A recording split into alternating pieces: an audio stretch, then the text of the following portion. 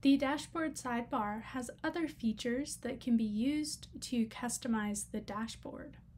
Users can add lines, additional text, links, or even images.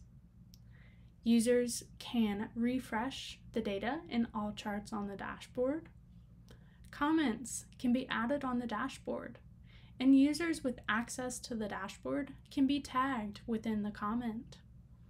The entire dashboard can be downloaded as a PDF or CSV. Other dashboard settings can be customized by clicking Settings.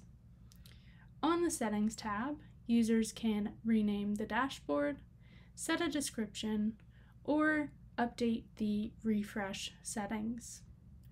The Controls tab displays a list of all the controls on the dashboard, the names of the controls, the type of control, and the current values.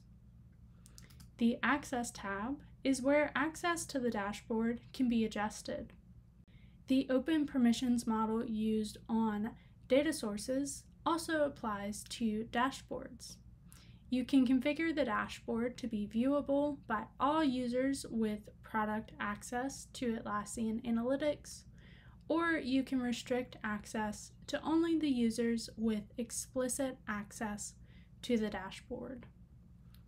Setting up a subscription on the dashboard allows users to receive an emailed version of the dashboard at the frequency and time selected in the subscription settings. Only users with access to the dashboard are able to receive a subscription to the dashboard. The Activity tab has a log of the history of the dashboard, including the activity type, the user who completed the activity, and the date and time the activity occurred at.